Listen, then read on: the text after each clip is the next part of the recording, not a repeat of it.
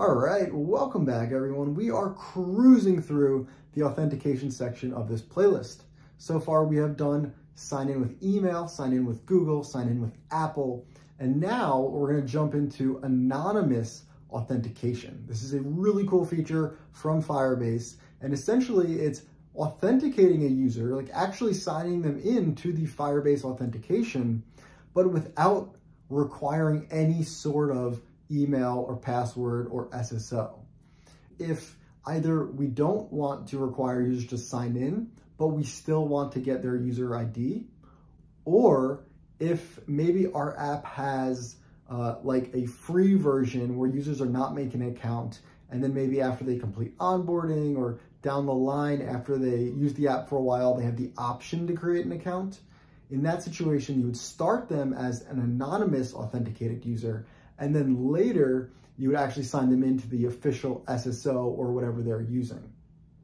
Working with anonymous accounts definitely adds an extra layer into your app. So I would say if you don't need it, maybe don't do it.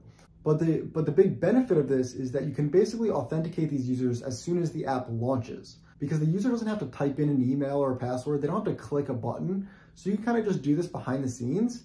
And once you authenticate them, you can get a user ID. And if you've ever built an application before, getting that user ID early in your app lifecycle often solves a lot of problems that you might face. The major thing to take into account here, which we are going to talk about in this video, is that if a user is authenticated in Firebase, we can't authenticate them a second time.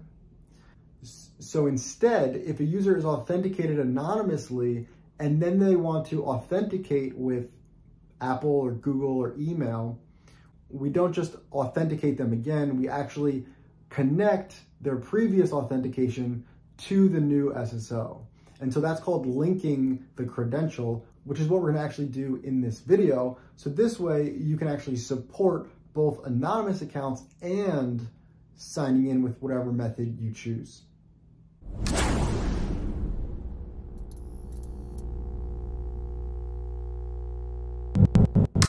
All right, welcome back everybody. And congrats to those of you who are still here, because the last video was quite difficult. Connecting sign-in with Apple for an asynchronous Swift concurrency flow required us to write some pretty difficult code, but luckily the code in this video is significantly easier and faster. I would guess that in the future, Apple's going to make that easier for us, but who knows? Anyway, in this video, we're going to do sign in anonymously. So let's go to the Firebase authentication, add a new provider, and we're going to do anonymous. Let's first talk about what anonymous is. So basically, you generally use anonymous if either your app is never going to have users sign in, if you're never going to require some sort of SSO or sign in with email, but you still want to get them authenticated so you get a unique user ID for them, then you use the anonymous approach. If you use the anonymous approach though, as you're going to see later in this video, if the user later is going to sign in with one of these providers, you need to link that sign in to the anonymous account. So basically, if we have an anonymous account, we don't want to also have them sign in with Google and create a Google authenticated account. We want to link their Google authentication to the anonymous account. So this is something that's pretty important to understand. So basically in your app, if you're requiring every user to sign in, and as soon as they open the app, they get hit with the sign in screen, then start signing with Google, start signing with email password. Perfect. If you have an app where maybe they can use the app before they actually sign in, so maybe the user can use the app and then it's optional if they want to make an account and sign in, then you would start with anonymous and later connect them when they sign in to the anonymous account. In the third world, if you never want to have them sign in, but you do still want a unique ID for the user, you can use the anonymous account. This will get everyone at least authenticated into the Firebase platform. And when we write security rules later, which we'll talk about in an upcoming video, one of the rules that we most commonly write is only users that are authenticated can access our database, right? So if we don't have anyone authenticated, then anyone would have to be able to access our database. But if we do the anonymous, then we can still at least authenticate users, even if they're not actually signing in somewhere. So in this video, we're going to do this anonymous authentication, and then we're going to link some other sign-ins to the anonymous authentication and go from there. Let's configure this, enable, save. While we're here, let's go to the docs. So let's do anonymous authentication. Import the Firebase SDK. We're already connected to Firebase. Configure it. Auth.auth, sign in anonymously. How easy is that? That is so incredibly simple. I love it. I love it so much. All right. Auth.auth, sign in anonymously. So let's jump back into our app and get that going. Let's start by opening up the canvas so we can see what our view looks like. All right. And what I'm going to do is let's do it above the sign in with email. The very first thing, let's copy and paste this. And we're not going to go to another view here. So let's just delete that function for now. And the text is going to say sign in anonymously.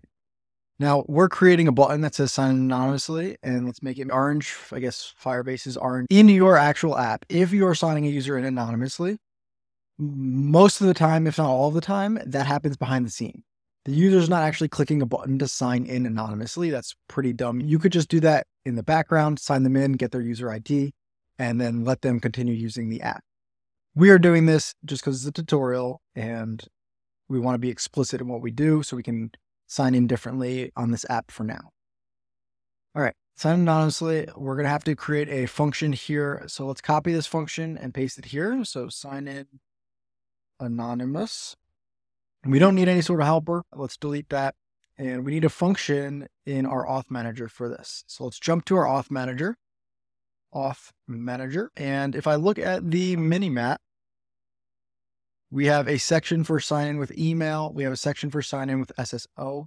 Let's create another section down here. So mark sign in anonymous. It'll be an extension of authentication manager, and we'll open the brackets. All right. We saw down here, the function that we need is auth.auth, sign in anonymously. Seems simple enough. So let's just copy this sign in function here.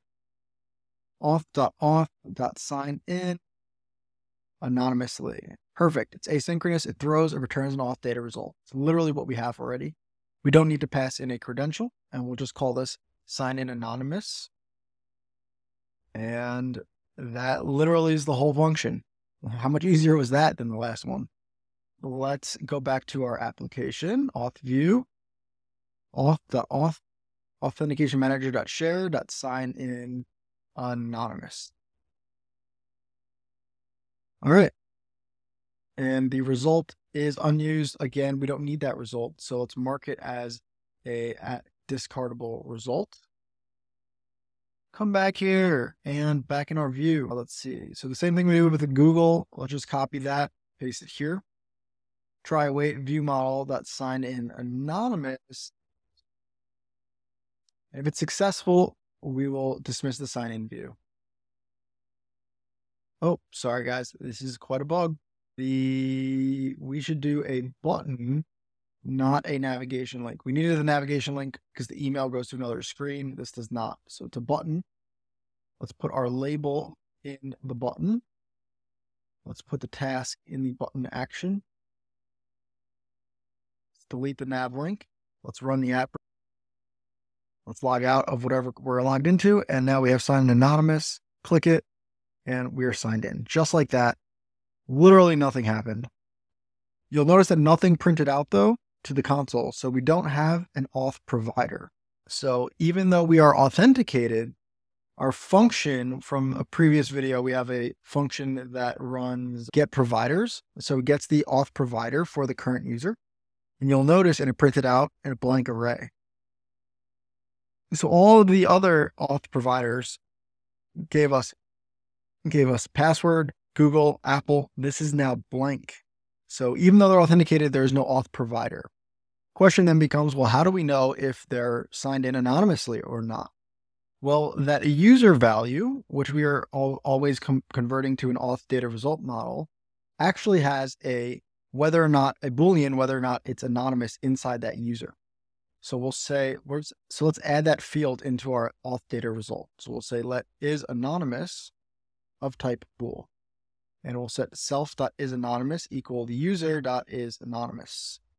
So telling us if they're anonymous or not. And now we have this in our app and we can use this when we need to. This is going to be important because later in our app flow, if the user tries to sign in with Google somewhere, if they're already signed in anonymously, we need to link their Google account to the anonymous account. We do not want to authenticate them in a separate Google. That would actually fail. You can't add another auth if the user currently is already auth, basically. Before we do that, let's check out our authentication console here. Go back to users, and we can see that this user is anonymous. So we literally have no idea who this user is, but we have an awesome user ID that is unique, that is stable, that we could then use in our app. So it was that simple. We're in our app now and we can log out. One thing that's incredibly important to know about the anonymous behavior is that since it is anonymous, there's no way to log back into that account, right? Like how would you do that? There's no email, there's no password, there's no SSO. So if the same user logs out and then goes to log in anonymously again, it's actually going to generate a brand new anonymous account, a separate anonymous account for that user.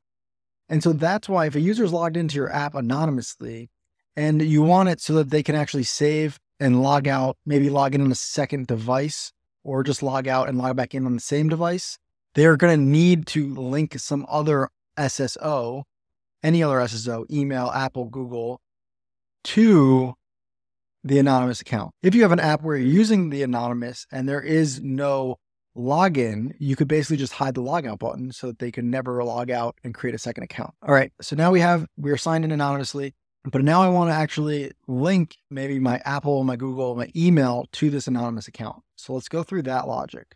Let's jump back to the Google Docs real quick. Is anonymous, we did that already. Convert anonymous user to a permanent account. So this looks pretty similar to what we've seen already. We basically need to get a token and convert it to a credential. And then the only difference is with that credential, we need to link rather than sign in. So again, back to our auth manager, we have functions for sign in with a credential. And now we want to link with a credential. So coming down here, I'm going to create these functions. Let's say let's say link. We're going to do email first. So we're going to link. We're going to need to create that credential. So we'll say credential equals, it's an email auth provider coming from the Firebase SDK .credential with email and password. So we're going to need to include the email of type string and the password of type string. Let's pass that in. And then we're going to take that credential and link them. So we're going to say, so in order to link, first we need to get the actual user that's currently authenticated. So we'll say guard let user equals auth user, current user, else throw, let's just do a URL, bad URL. This must be asynchronous and throws.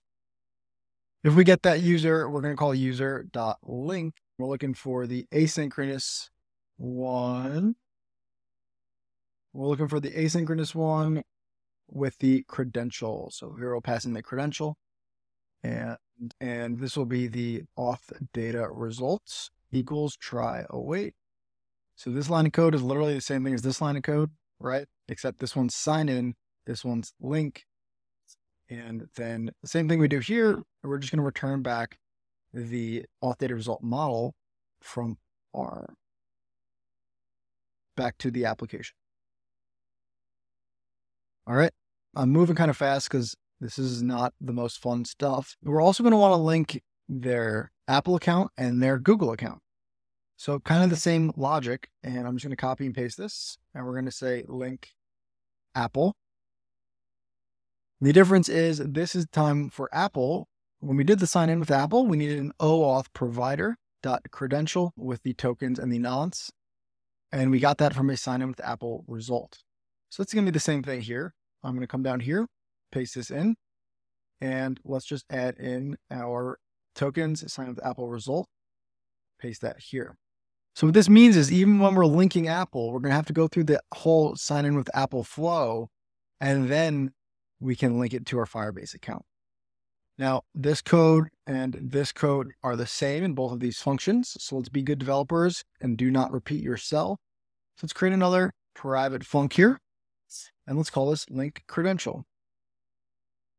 And paste this in here. And so let's just inject a credential with the auth credential.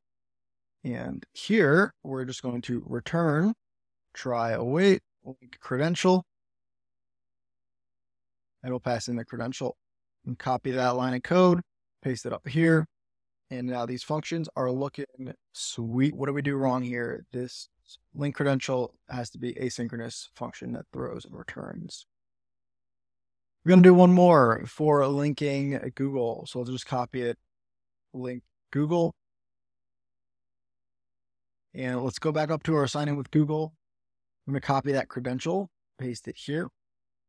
I'm going to copy the sign in with Google result model, paste it here. And I think we're good to go. Awesome. Let's go back to our authentication view and discuss what we want to do in our app now. So if a user gets to these settings and they're anonymous, let's show some extra buttons here so they can link some other account. So we're going to come back to our, let's see, where are we? Oh, sorry, we can delete this Apple helper from the last video because we have the helper here. Let's go to our settings view. And let's see, if the user is anonymous, let's also load the user when we go to the settings view. So we'll say let auth user of type. Where's our auth user type? Auth data result model. And we'll set it equal to nil. Let's create a function called load auth user. And we're going to say self.authUser, authUser equals try authentication manager shared.get authenticated user. All right, so now we're going to have the auth user here, and back down on our view, here we have if they're signed in with the email, put this section here. Let's say if viewModel.authUser.is anonymous. So if they're signed in with an anonymous account, put another section on the screen. And this is going to yell at us because this is optional. And this is actually not a Boolean. It's a optional Boolean.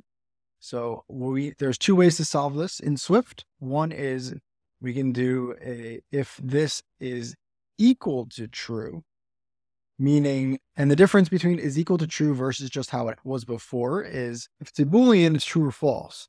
If it is equal to true, that takes into account the nil value because a nil value is not equal to true. And that's why the compiler is not yelling at us now. Another way to do this is we could say if let user equals viewModel.user, auth user, comma user.is anonymous. Both of these are very great ways to safely unwrap.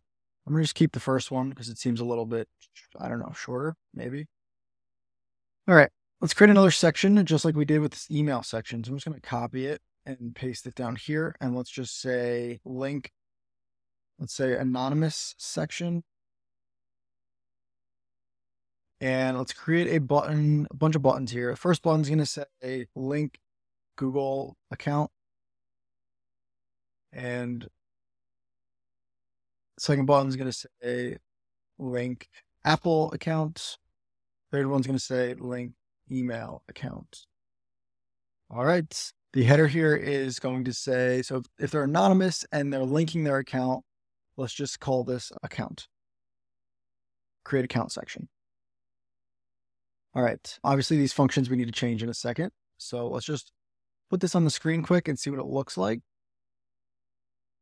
Let's go ahead and run it.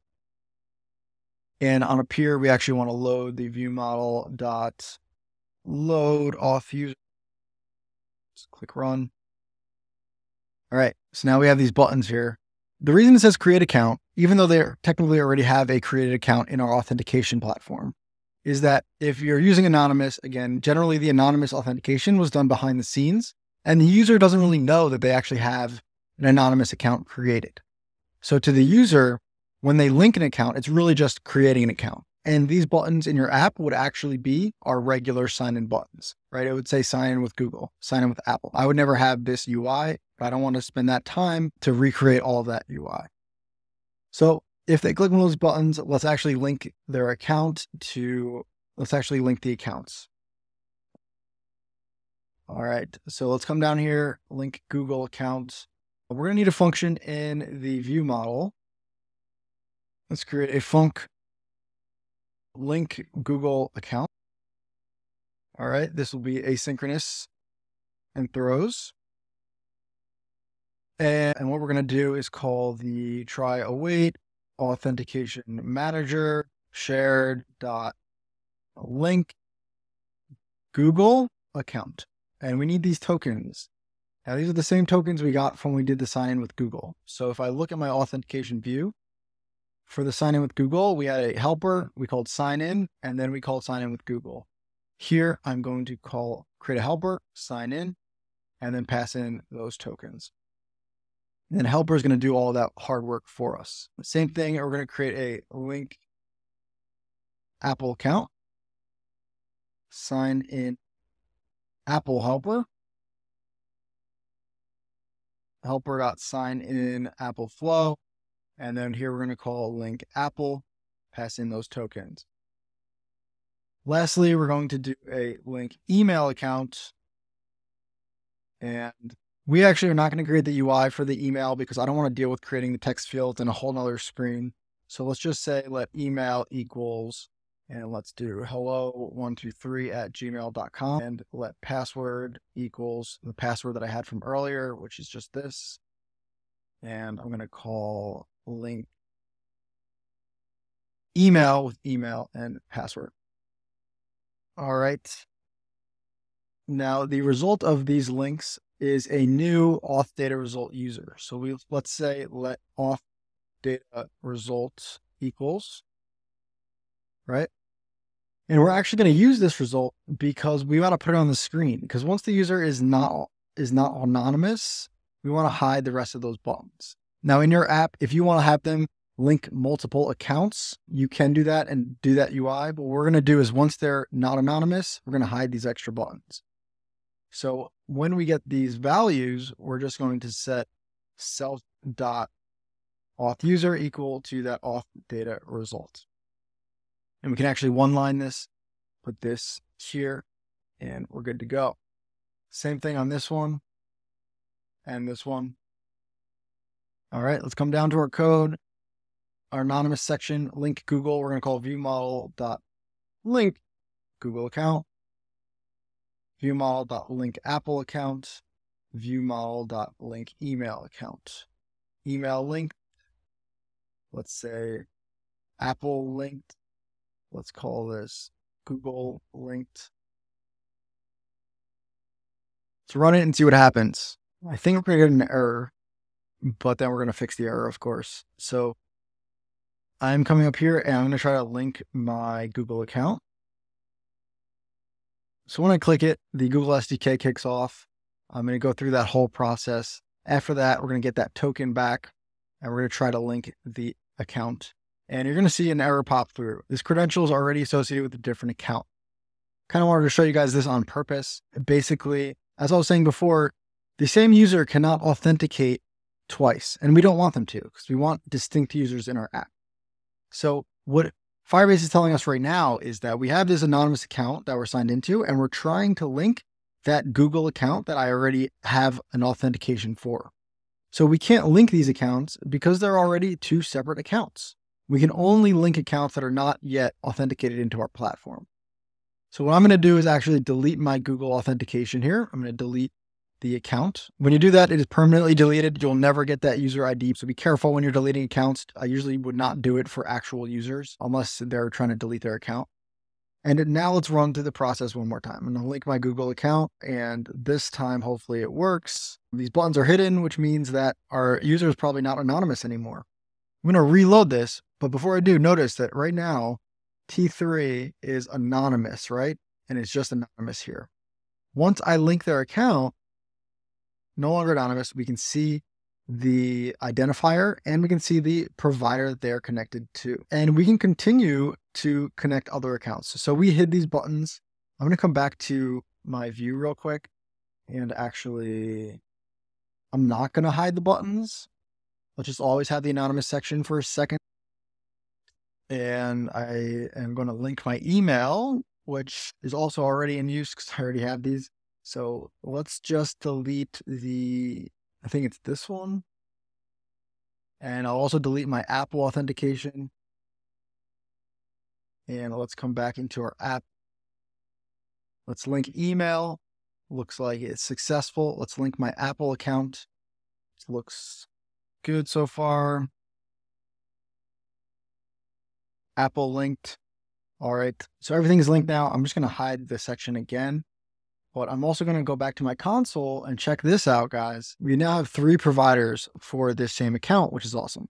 So if this user ever tries to come and sign in with any of these methods, they're always going to return back that same account. And that's a great way for having users to also like secure their account, right? Because if you forget your Google password, you could sign in with Apple and so on and so forth. All right. Again, I'm going to log out.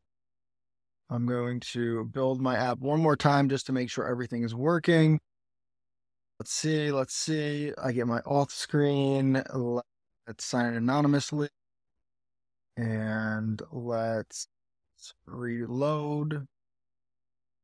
And again, I am connected to, I can't sign in with any of these. Let's do an email that I haven't done yet. So let's go back and change that email. Where's that email? Let's change another email at gmail.com. And we can keep that password. Let's build our app one. I'm going to link my email and this is gone. So that means it must have worked. And let's click run. One more time. Let's reload the console. Now I can see that this account has an email. It's no longer anonymous. And when I run my app now, I can see the printout for our provider is now email. It's not nothing, but it's email. Because it's email, I have these email functions back up here. Very cool stuff, guys. I hope you enjoyed this video. You now know how to sign in a user anonymously. I would highly recommend doing this for your apps if you do not have any sort of SSO or sign-in process, because at least you get them authenticated, you get a unique ID, and then you can always have them SSO later. All right. Thank you guys for watching. As always, I'm Nick. This is Swiftful Thinking. I think we have 1 or 2 more videos to wrap up authentication, and then we're going to move on to some even more fun stuff.